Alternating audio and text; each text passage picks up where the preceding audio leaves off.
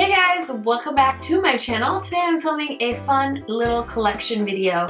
Now, I'm sure you can guess from the title, we're going to be talking about all my little makeup sponges, and they look so cute in my little, what are these called? Apothecary jars? They all fit in here, but I can't get the lid on them because it'll smush them, but I still think it looks so cute displayed like this, so if you are curious about my favorite sponges, just keep watching. Okay, so first let's talk about storage. I really like to store my makeup sponges in this little apothecary jar. When I first got it, it all fit in there, but now I can't get the lid on it because there's too many. But this is so cute, and it looks so cute on camera. It looks like a fun little ice cream bowl. But if you're interested, let me just stop blabbering. First, I want to tell you guys how I clean my sponges. I like to use the Beauty Blender Solid. This is just so easy for me because all I do is get the sponge wet, and then I just rub it in some of the soap and then just wring it out and get all the makeup out.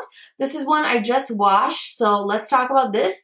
This is one of my newer favorites. This is by Flower Beauty, and it's about $8 at Walmart. That's where you can buy Flower Beauty, and it's so squishy and just probably one of the softest makeup sponges, and so far I really like the shape. You can definitely bounce it and definitely, like, you know, manipulate the size. So if you want to make it really thin, you can do that. And then there's this little flat edge if you want to bake with it. Usually I just use, you know, sponges for blending my makeup, and I'm just getting all the excess off because I feel like I have a lot of foundation on today, so I'm just buffing that in with this. So look at that, all that extra foundation just came off, and I just cleaned this. But anyway, this is a really good one. This is definitely one of my favorites from the drugstore. Another drugstore favorite is the Eco Tool Sponge. Now, Tati, I think, is the one that really bought this forward, and you guys, I've used mine so much it's literally like falling apart, but I don't need a replacement yet. I'm just gonna keep using it, and it actually comes in a little set like this, and there's so little cute ones, but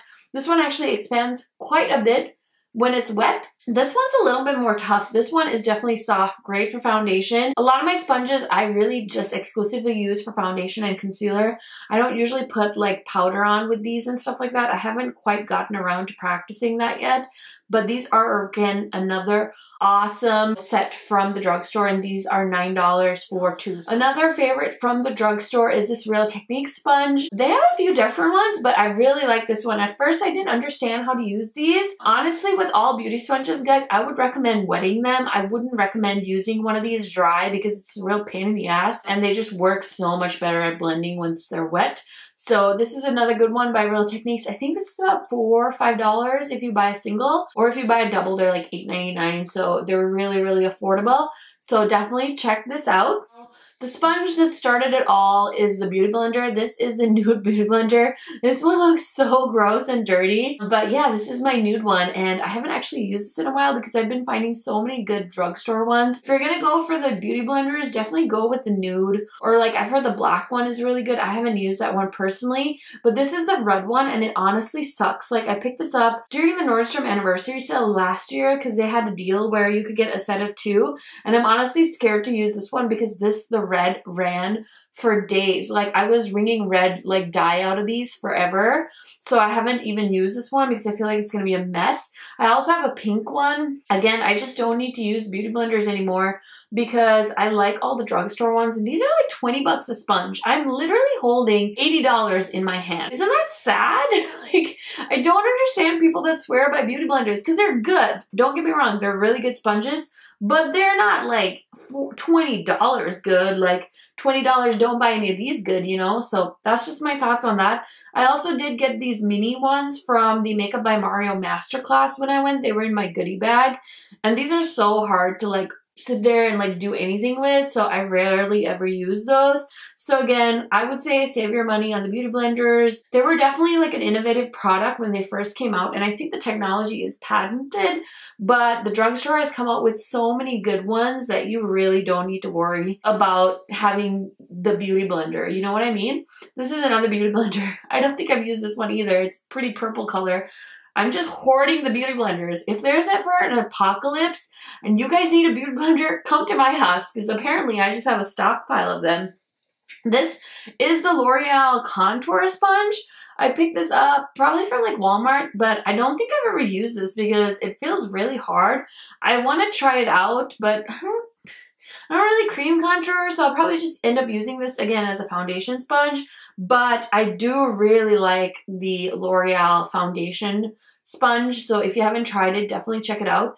Casey Holmes was raving about this, which is why I picked it up, and this is so affordable. It's like $7.99 or $6.99 at Walmart, and it is an amazing beauty sponge. So if you're looking for another really good alternate to the Beauty Blender, I would totally recommend the L'Oreal sponge. Another one that I haven't broken into is this one, and this is a Sephora sponge. This is such an awkward shape, but I think it'd be so good for concealer because it has that nice pointy edge to it, so watch out. Once I try that out, I will update you guys. As far as sponges I really don't like this one by Morphe. I think I got this in a Morphe monthly brush club like package, so I didn't purchase this one myself. I know Jaclyn Hill raves about the red one. I can't imagine that they're different, like that different. I wasn't impressed with this, but she seems to really like the red one, so maybe someday I'll buy that. But I just feel like there's so many good drugstore ones.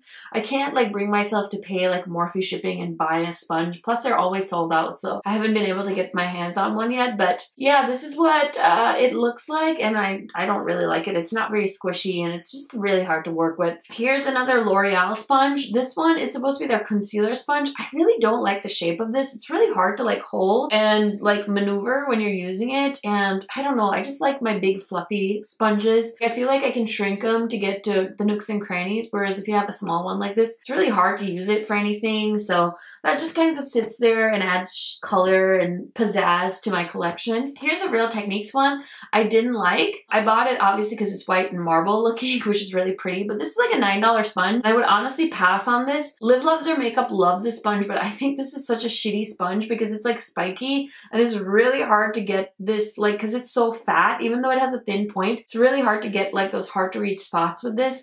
And then this is like such a odd shape, like it doesn't really buff well. I prefer my sponges to be more rounded because I can really like buff. I don't know if that makes sense to you guys, but trust me, it makes sense to me in my head, so just nod when I explain something. Just nod, okay?